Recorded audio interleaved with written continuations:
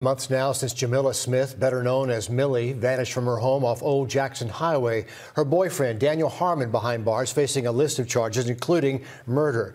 Yesterday, her father's side of the family broke their silence on the pain and questions they have for law enforcement. Today, Hallie Turner sat down with Public Information Officer Eric Abdullah for an update on this case. And he says, unlike what you see on TV shows and movies, murder investigations take time to produce those clear answers. And some evidence, he says, takes longer to get back. When it comes to investigating murders like the one of 30-year-old Jamilla Smith, every case is going to be different from one another, regardless of similarities to other cases.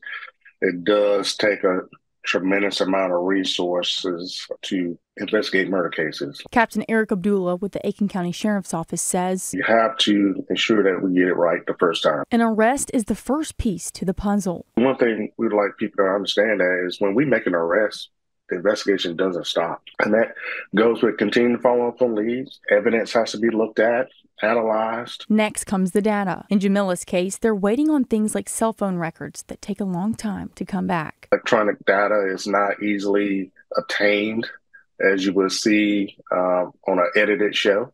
It takes a tremendous amount of time and resources to where you have to submit your affidavits for a probable cause or why you need this information, and have the circuit court judge sign off on it and submit it to those locations in order to get that information back. They don't just automatically turn around and give it to you. Oftentimes, it does produce answers, just not ones they can release right away. Can't release evidence. We can't just open up our investigative file and like, here you go. We have some sensitive information in there to include our timeline that we're building, analyzing electronic data, all the locations that we've searched and documentation from that. All those things are essential to building a case. Releasing that information prematurely could jeopardize the success for the prosecution in this case. In Aiken, Hallie Turner, on your side.